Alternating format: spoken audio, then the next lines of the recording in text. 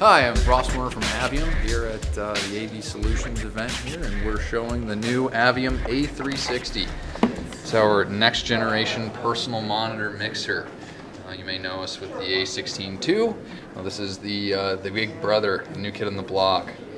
The A360 is capable of pulling from a total pool of 64 channels of input. You can run multiple input modules, and each individual A360 can select what channels it wants to monitor through its outputs here.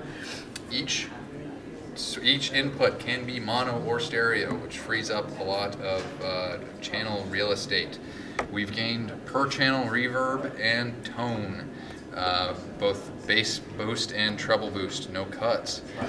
We've got a new dual profile channel, which lets you flip back and forth between two sets of channel settings, say for a lead vocal or background vocal or rhythm guitar and guitar solo. We've got a built-in ambient mic now. One-touch ambience is what we call it. One touch on and off, and you can also adjust the volume, and you can assign network channels to ambience. So if you run room mics, you can assign them there. Well, one of the big things that we're proud of with this personal mixer is our enhanced use of stereo panning and stereo placement.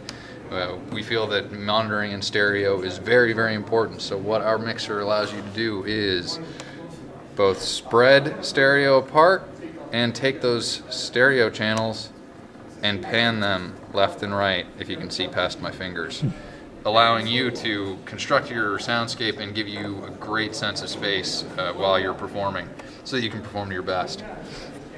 We've got instant mix recall, one touch, and you're recalling your favorite mixes, which is fantastically convenient.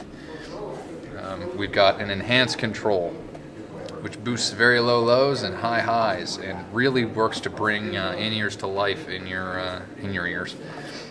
Around to the back of the unit, we've got 1/4 inch out, 1/8 inch stereo out, and a mono mix out for sending signal to like tactile subwoofer, for your bass player, your kick drum, or your bass player, your drummer.